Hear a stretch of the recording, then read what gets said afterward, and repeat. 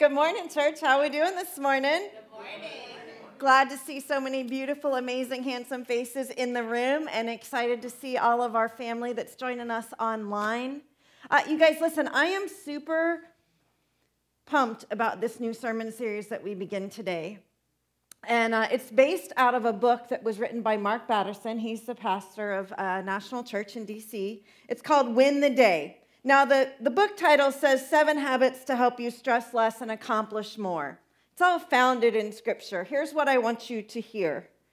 Mark Batterson is an incredible pastor. He's got an amazing way of reaching people. They have a coffee shop in D.C. called Ebenezer's. It's a Christian coffee shop that is 1 block over from the train station. It is frequented by all the people on Capitol Hill. I'm back this up just a smidge. It isn't overtly Christian. You don't go in and get scripture shoved down your throat. You don't go in and get whacked on the head with the Bible. But it is bathed in the love of Christ. It is captured and promoted in all the truths of Scripture. So while I have changed our sermon title to say 7 biblical lessons to help us stress less and accomplish more, and then you look at the book for some of you and you're like, but that's not what it says. It is all Scripture. Mark Batterson has a brilliant way of engaging the non-Christian community in the world of self-help and getting your life better and instilling Scripture and principles from the Bible into them. And so we are not entering a worldly self-help sermon series. Does everybody hear me loud and clear? We are entering 7 biblical habits that when we incorporate them daily will help us stress less and actually get the mission that God has called us to get done. Does that sound good to anybody else? Like, stress and anxiety are the number 1 negative in our society right now. Mental health is like anything we can do to stress less and then to be more on mission. I mean, come on, that's good stuff.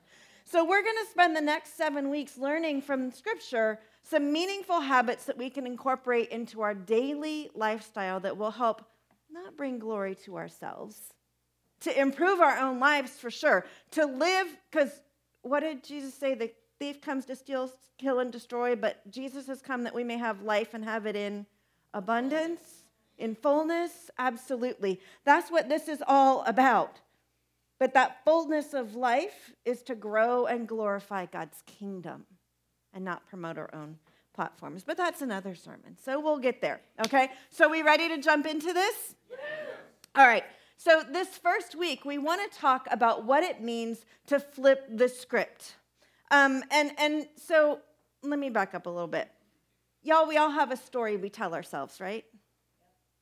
Oh, nobody else has a story. Nobody else has voices. Pastor Rick, you were talking about those voices in your head. The story you tell yourself about who you are, the story you tell yourself about your past. You can call it your self-talk. You can call it your narrative. You can call it your personal story. There's all kinds of catchphrases, right? But it's the difference between I'm a victim and I'm a victor. It's the difference between I'm the abusee and I'm the survivor. It's the difference between I'm just broken and I got a story to tell where God has redeemed my brokenness and made me new. And so that flipping the script, that going from test to testimony, from victim to victor, from tragedy to triumph. We got to get that set in our heads before we can jump into some of those other things, because our perspective about who we are sets the standard for what we believe about everything else. Now, can I tell you that nowhere is this more apparent in Scripture, to me anyway, than in the Israelites' exodus from Egypt. You see, God's people had been enslaved. And in the middle of that enslavement, things had got, like, they were good at first. Joseph and the coat of many colors, and Joseph and his brothers. Like, Joseph gets enslaved but goes to Egypt, and things are really good for a while. But Pharaohs progress, time goes on, and things get really, really bad. And we have the whole story of Moses and God sending Moses to tell Pharaoh to set his people free. And that this all happens. But here, if you're not familiar with the story, or it's been a while, here's what you need to know for today. God's people had one identity. And it wasn't God's people, it was slave. It was defeated. It was oppressed. But God delivered them. But God, with a whole bunch of slaves and no army, parted the Red Sea and defeated the greatest army on the planet at the time. But God took his people who were slaves and caused the Egyptians to load them up with gold and spices and textiles and all the things that they would need to go establish their nation. God freed his people and set them up to go to this promised land that he told them about. Does that sound good to anybody else? The problem was, let's not be hard on them. Have you ever been in a season of captivity in your life where things were just dark? Like, ever? Anybody? I'm going to, raise both hands and a foot, okay? Heels and all, because so many times, right?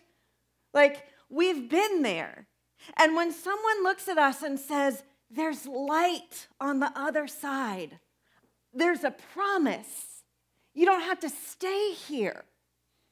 You're going to get through the darkness.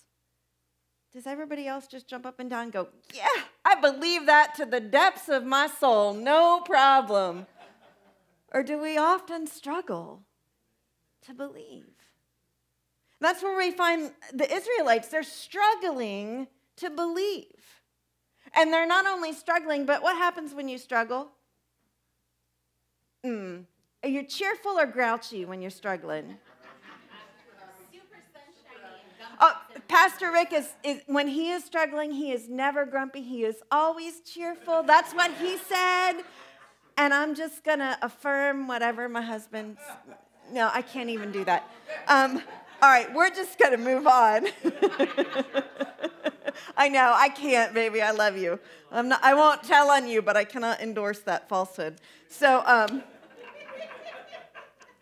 I know I am certainly grumpy when I am going through it. Y'all, some of you know I'm in the midst of struggling with the kidney stone, and there were a couple times yesterday that I replied to my husband in a less than loving way because I'm struggling, and I was like, Yeah, anyway, let's move on with the scripture quick before I get in trouble. So I want to invite you guys to read with me as the Israelites are in the middle of their struggle, okay? Read this passage with me in Numbers. Now the people complained about their hardships in the hearing of the Lord, and when he heard them, his anger was aroused. Then fire from the Lord burned among them and consumed some of the outskirts of the camp. When the people cried out to Moses, he prayed to the Lord, and the fire died down. So that place was called Taberah, because fire from the Lord had burned among them. All right, I want to back up. It says the people complained about their hardships. So we have to ask the question, what were the hardships? What is it that they're complaining about? Are they legit hardships? Because a lot of times we look back through here and we're like, what is wrong with y'all? But let's talk about what the hardships were. Because we know God delivered them. But there was a little hiccup with them, you see, and they were living in the desert. Are food and water plentiful in the desert? Is it comfy, cozy in the desert? Y'all, I was in Egypt for 3 weeks on a deployment. It wasn't even a hard deployment. The soles of my brand new desert boots wore down to nothing in 3 short weeks because the sand and the rocks are rough. It's hot and it's gross and it's just not a whole lot of fun. But we all know I'm an up north girl. But you know what? My fellow Floridians that were standing beside me and deployed with me, they didn't like it any more than I did. all right? The desert's not a fun place to be. Yeah, I'm going to hold off on that. They only had one food to eat. It was this manna. There was no normal food. Now, they're in the middle of the desert wilderness, and they have food, so that's pretty amazing. But it's one thing. Anybody go through that phase when they were a little kid where they only ate one thing, like you only ate peanut butter and jelly sandwiches, or you only ate, and then your parents are going, what is wrong with you? And every doctor says the same thing. They'll grow out of it. And they do. Imagine breakfast, lunch, and dinner for years eating one thing. Now, the manna was a miracle. It was miraculous heavenly food from God, but still. And they left everything they knew to do this. So that feels a little hard. I mean, can we understand why they'd be a little grumpy? Does that feel hard? Does that sound hard to anybody else? If we're being honest, family online, does that sound hard to you to do that? That's one side of the story. You see, if we look, I'm going to read for you in Exodus 15:25. It says, Moses cried out to the Lord, and the Lord showed him a piece of wood. Because, see, in the desert, you need water. But they couldn't find water, or the water wasn't any good that they found. And it says, Moses cried out to the Lord, and the Lord showed him a piece of wood. He threw it in the water, and the water became fit to drink. So they went from no water to bitter water to miraculously good water. Like Deer Park has nothing. Evian has nothing on the water they were drinking. Smart Water got nothing on the water they were drinking. The next verse, it says, God says, if you listen carefully to the Lord your God and do what's right, if you pay attention to his commands and keep his decrees, I will not bring any of the diseases I brought on the Egyptians, for I am the Lord who heals you. So not only do they have good water, they have a promise of living disease-free and being healed. Starting to sound a little bit better? Maybe a little? Exodus 16:4, the Lord said to Moses, I will rain down bread from heaven for you. The people are to go out each day and gather enough for that day. God was providing them just enough because God was teaching them dependence. But as they gathered in the hearing of the Lord, they didn't rehearse the miracles. They didn't proclaim what God had done. It doesn't say that they were like, thank you for the miraculous manna, and thank you for the super awesome water, and thank you for keeping us disease-free. Thank you for healing all our illnesses. It says, man, we're sick of eating the same thing all the time. God, what is your problem? We never sound like that. You see, as humans, we tend to remember the things we ought to forget and forget the things that we really, really need to remember. So the question I have for us as we start this message is, what am I remembering? About my life, about my current circumstance, about my past struggles, what is it that I am remembering? What am I rehearsing over and over in my mind? Is my self-talk all about God's provision? Maybe a miraculous escape? Is my self-talk about God's promises? Or is my self-talk all about my lack? All about my failures? All about my shortcomings rather than God's abundance?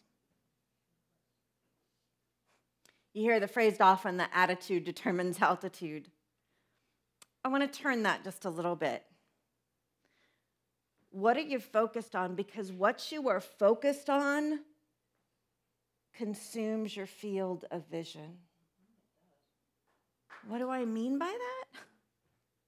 Anybody ever been out somewhere and seen something like I do a lot? I sit out on the deck all the time. I love animals. I love the woods. I love the mountains. So I'll frequently find myself in a spot of nature, and I will see something with my eye, and I'll want to get a picture of it. And so I'll pull up my fancy little iPhone. Actually, mine's not that fancy. It only has one camera. I have not upgraded. But pull up my phone and zoom all the way in, or grab my binoculars and zoom all the way in. And when I'm zoomed, all I can see is the leaves.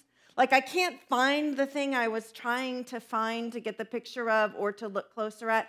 Anybody else struggle to, like, target the thing? Yeah. So you have to take the binoculars down or to put the phone down and find it again so that you can then zoom in and focus on it. And our tendency as humans is to take whatever the negative thing is, whatever the hardest thing is, whatever the biggest hurt is, and we zoom in on it, and it consumes our entire field of vision. We are not going to Mary Poppins this thing. In no way am I saying you shouldn't acknowledge the negative. In no way am I saying you should forget the struggles altogether. In no way am I saying that tragedy isn't tragedy and that trauma wasn't trauma. I am saying that we need to take a few steps back so we can see the whole picture, including the future that God is calling us into, that is very far away from the tragedy, the trauma, the failure, or the sin. As far as the east is to the west. How are we doing, church? All right. So the people were complaining. Let's keep reading in Numbers 11. We're going to read verses 4 to 6 together. The rabble with them began to crave other food. Pause. I love like that. We hear the rabble rousers. Scripture just says the rabble. The rabble within them began to crave other food. Okay, pick up. And again the Israelites started wailing and said, "If only we had meat to eat. We remember the fish we ate in Egypt at no cost.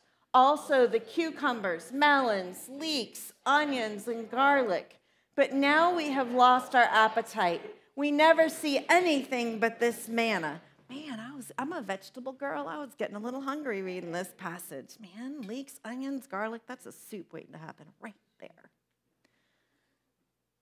Another account in Exodus 16 says, "In the desert, the whole community grumbled against Moses and Aaron. The Israelites said to them, 'If only we had died by the Lord's hand in Egypt. There we sat around pots of meat and ate all the food we wanted, but you have brought us into this desert to starve the entire assembly to death.'" Yeah, grouchy. We already looked at the circumstances that they were currently in, what God was giving them. But let's look back, because in verses 4 to 6 of Numbers 11, it says, "We remember what we ate in Egypt at no cost." The rabble said they ate it at no cost. Read with me Exodus 1, verses 11 to 14. Let's talk about the cost. "So they put slave masters over them to oppress them with forced labor, and they built Pithom and Ramses as store cities for Pharaoh. But the more they were oppressed, the more they multiplied and spread. So the Egyptians came to dread the Israelites and worked them ruthlessly." Worked them what? Ruthlessly, okay. "They made their lives bitter with harsh labor in brick and mortar and with all kinds of work in the fields. In all their harsh labor, the Egyptians worked them ruthlessly." Free lunch, huh? They're being worked pretty hard. Let's see what else that's not at any cost at all. Can we have that next passage?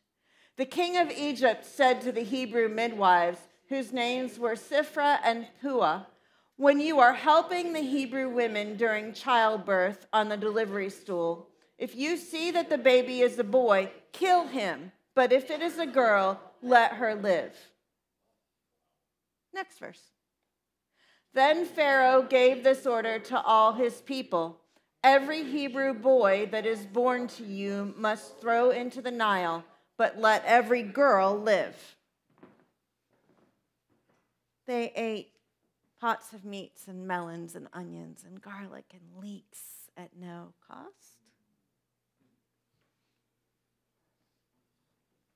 Make no mistake, there was a tremendous cost.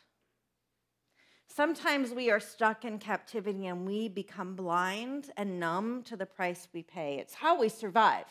It's part of a survival mechanism that God has instilled in us. Like, talk to we have a midwife in the room. Talk to a mother in the middle of labor. She's never doing this again. 10 minutes after the baby's born and she's holding that precious little one, that pain goes by the wayside, right? Well, unlike childbirth, captivity is no good. And far too often, we stay in captivity, staying in the old script, staying in the old bondage, because we blind ourselves to the suffering and the pain. We numb ourselves and we tell ourselves it's okay. And make no mistake, God called them into freedom. They still had to cross a desert. They still had to flee from the biggest army in the world. They didn't know what was going to happen they didn't even know what was going to happen when God said, Moses, just hold your staff over the water. Moses still didn't know. God had a plan, and it was amazing. But they had to walk through the hot desert in fear and in faith. And there's a lot of times coming out of captivity that it's scary. Coming out of bondage is scary. But God has a plan. And I can tell you this, the cost of freedom is always a better price to pay than the cost of captivity. Ask any soldier, Air Force, Marine, Navy, whatever you want to say. Ask any member of the armed services. The price of freedom is worth it. But it is not free. When God calls us out of captivity into freedom, we do have to weigh the cost, but we have to tell ourselves, we have to believe the promise that freedom is better, that freedom is worth the cost. And I think we have to, because we forget what we ought to remember and focus on what we ought to forget. When we start to feel a certain way about how it used to be, when our brains know how it used to be wasn't good, or where we're in the middle of trying to break free of the thing and it is pulling us back, we need to remember to not just operate in our feelings, but to look at the facts. See, the rabble people, they weren't looking at the facts. It was free. And all we have now is suffering, when in truth, there was grave cost to where they were before. And God was providing every single need, even though it was uncomfortable. How do we balance facts and feelings? We do that in prayer. We do that with the truth of Scripture. And y'all, sometimes, look, like counseling step number 1 with me when you're trying to make a decision, make a fact-based pro or con list. Make a fact-based list. And then walk your feelings through that. More importantly, walk your feelings through the lens of Scripture, which is the absolute truth, the absolute fact, the absolute honest answer from God.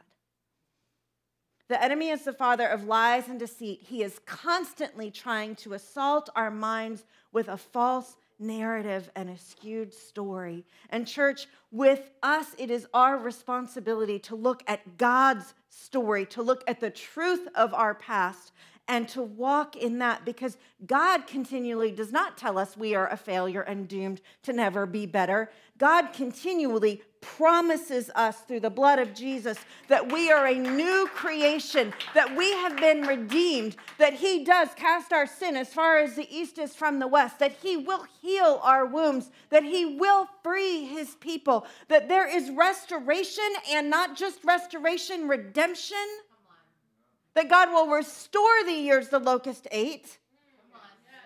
And that doesn't mean it's going to be easy to get there, but His promises are true. But we must choose whose voice we believe. We must choose whose voice we believe, because it determines our future.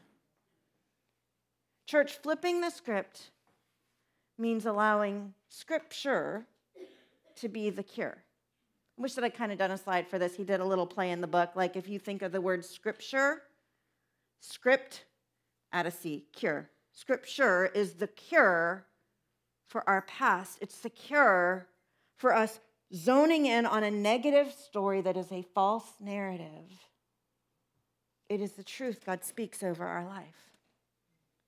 The reality is that Israel spent 40 years on the journey from captivity to promise. And it shouldn't have taken that long. Do you know how long it should have taken? Any ideas? 11 days.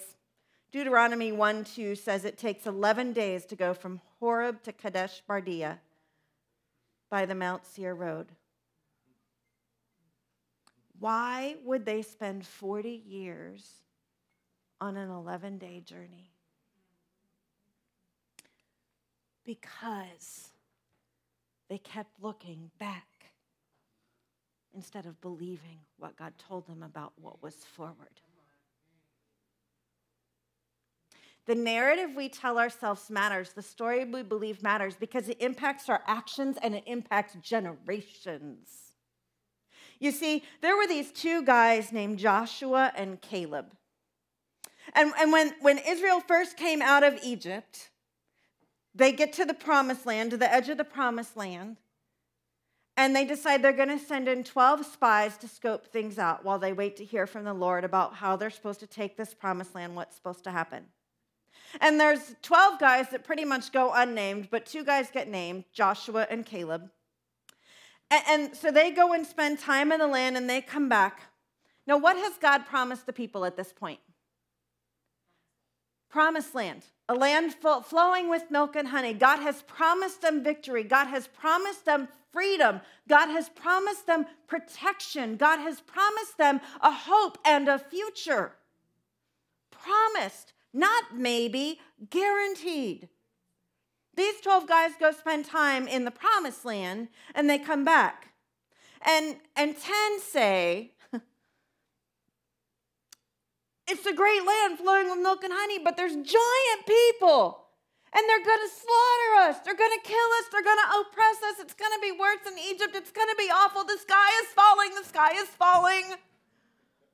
It's not going to work. What did God say to them? God didn't even tell them to pause and send the spies into that's a whole nother thought for a whole nother day. God promised them victory in a land flowing with milk and honey. And two guys, Joshua and Caleb, those two guys, they said, it's a land flowing with milk and honey, and there are giants, and they are big, but God said. But God said. When you're facing your giants, what did God say? What did God say to you? Don't hear me the wrong way. This is not a name it and claim it. I did not say, what did Jen say to herself about the in the prayer closet before she went and charged some giant? Because that's a good way for Jen to get herself killed. What did God say? What does God tell you? And it starts here, because if what you hear, the voice you hear doesn't line up with this, you're not hearing God's voice. He never contradicts himself. What does God say? And Joshua and Caleb said, yeah, all that's true. But God said, we're going to take this land. And the 10 had voices louder than the 2. And the people complained and grumbled. And they chose not to trust God. And God got real upset. I have no doubt that God also knew they would need the time. But God got real upset, and an 11-day journey became 40 years because God said, none of you men that I sent into the land will walk into that land and take it. Except the 2. Except the 2 who not only heard my voice, but trusted my voice. Not even Moses. Moses had a temper tantrum along the way, and it cost him.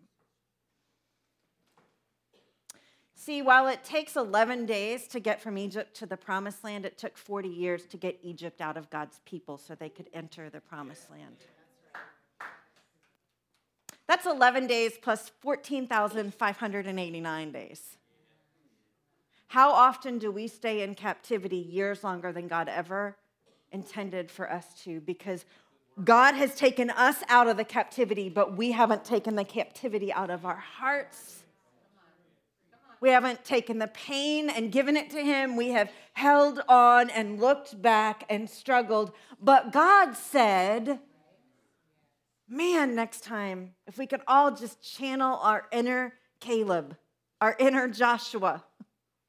My Caleb happens to be super stubborn.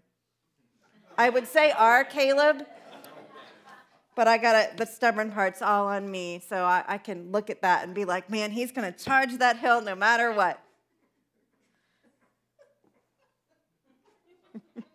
For those of you online, our son Caleb is in the room. Yeah, and I'm just going to read you this. So we know Joshua ends up, right, being Moses' successor. Joshua believed God for his promise, and Joshua ends up being Moses' successor and leading the people into the promised land. But I want you to listen to this passage about Caleb. Now then, just as the Lord promised, he's kept me alive for 45 years since the time he said this to Moses, while Israel moved in the wilderness. So here I am today, 85 years old. I am still as strong today as the day Moses sent me out. I am just as vigorous to go out to battle now as I was then. Now give me this hill country that the Lord promised me that day. You have heard yourself that the Anakites are there with their cities, and they're large and fortified, but the Lord helping me. See, even in all his bravado, Caleb doesn't forget what he actually needs to conquer the land. He says, but the Lord helping me, I will drive them out just as I said. At 85 years old, going into the promised land, Caleb says, that's the hardest place up there. Give me that. I'm going to take that because God said, and I'm going to stand on God's promise, and he's going to help me do it. There is a hill country in your life, and it looks hard and high, and the giants look big, and I am here to tell you, God said he's got freedom for you. God said he's got a promised land for you. God said you are his chosen, and if you lean into him and don't try to do it on your own, but if you lean into him and go forth in his strength, in his power, in his humility, and his love, and his grace, then the hill country is yours because he gave it to you. Church, what has God promised you? More importantly, what has God promised you? And whose words are you believing? Because if you're listening to the wrong voice, God's promise will never be effective in your life. What has God promised you, and whose words are you believing?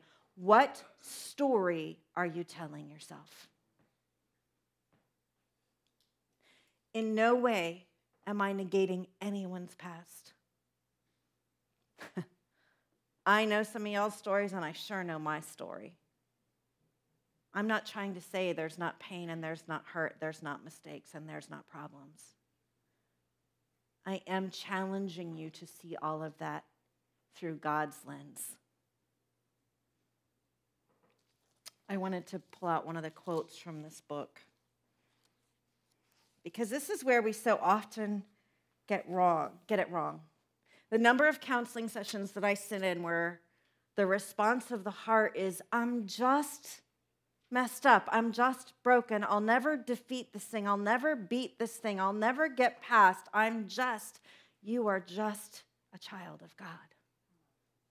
You are just chosen for more. Mark Batterson says, a single failure can fashion a defeatist attitude. A single trauma can amputate a piece of a personality. A single rejection can destroy someone's capacity to trust. My point, he says, We need God to sanctify our memories as much as we pray for him to sanctify our imaginations. Where do you need to take the simple action step of asking God to come in and give you his eyes to see your past or your present, to see your struggle? Because our eyes are zoomed in on the thing. And we need God's vision to step back and see the whole, to see the entirety.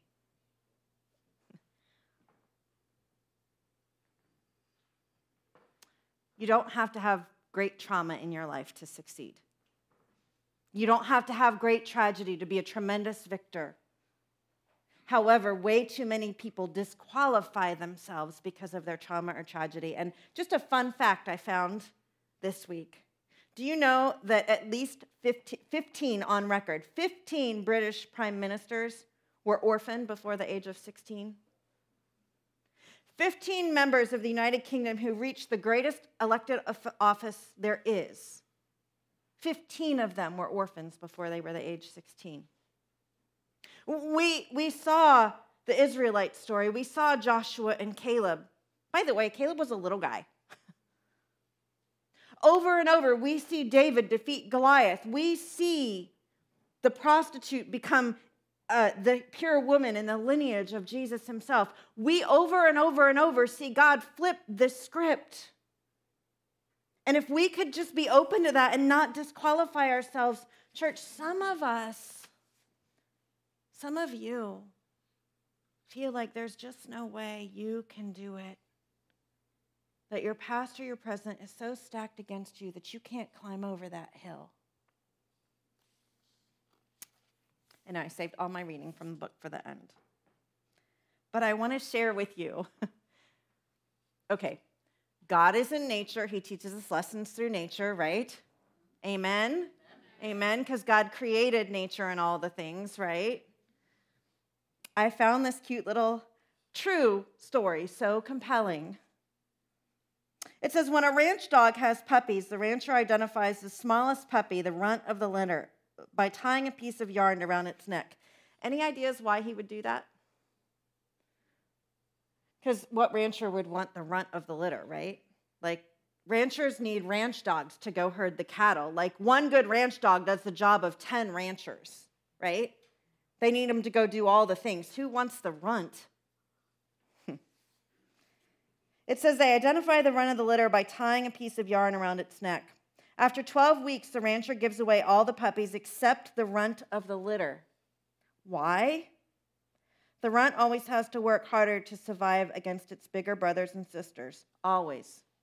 The runt becomes the smartest, the fastest, the most determined. Of all the puppies, the runt's heart is the biggest, and the rancher stakes his whole livelihood on that fact.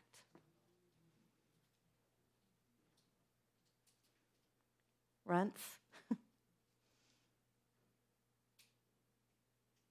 In Christ. God stakes the whole kingdom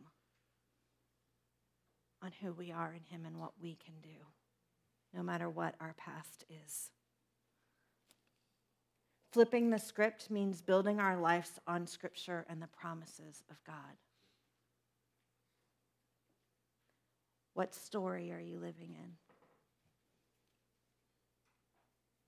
I really want you to take a minute and think about that.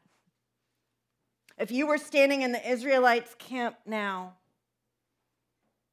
would you be standing with the 10 or would you be standing with the 2?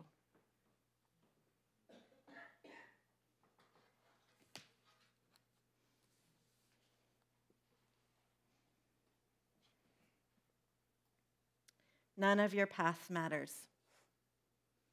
Abraham thought he was too old. Jeremiah thought he was too young. Moses thought he was unqualified. Joseph thought he was overqualified. Gideon had an inferiority complex, and Jonah had a superiority complex. Peter made too many mistakes. Nathaniel was too cool, and Paul had a thorn in the flesh. David was the runt of the litter. Who you are is not the issue. What really matters is whose you are. If you are in Christ and Christ is in you, you are a new creation. You are the apple of God's eye. You are his workmanship and his masterpiece. You are more than a conqueror. Your weakness is made perfect in God's strength. You are a son and a daughter of the Most High God. And eternity is your promise. And abundant life, full life, is your promise, here and now. If we want to win the day, if we want to spend less time completely stressed out, and we actually want to get about the business of doing the work that God called us to do, whether that's in the church or the marketplace, in our families, then we got to flip the script. And the bottom line is this: we may not like our past, we may not like the old story, but God offers us a new story and a perfect identity, a perfected identity in him.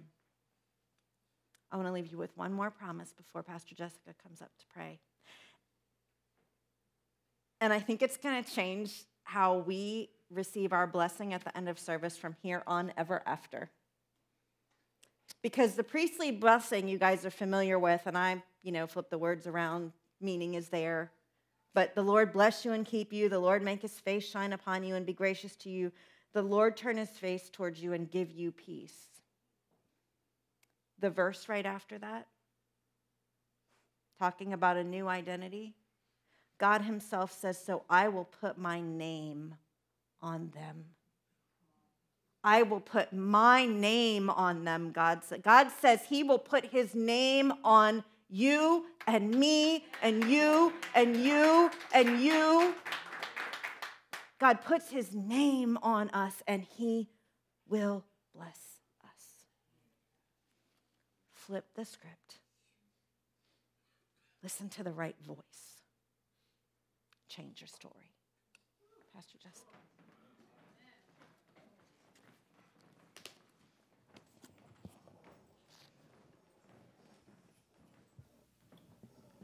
Hey, y'all. Some of us, maybe I'll just speak for myself. I used to pray that I would be fearless, unafraid. But what I didn't know is what I would rather be is courageous. Because we get stuck in this place between our heads and our hearts where fear lives between there. And what God says is, do not be afraid because I am with you. But what that means is the fear is there. Fear is real. The thing that keeps us stuck from walking into that new identity is the legit. But when we have courage in the Lord, we are choosing to step into the fullness of what he has for us, to overcome the fear by saying no to it. So I pray that we have courage. So Heavenly Father, we just thank you that you are the God of yes. You're the God that gives us all the things that we need to do, all the things that you've called us to do. And when we are in the darkest, most fearful, difficult place, you have given us courage.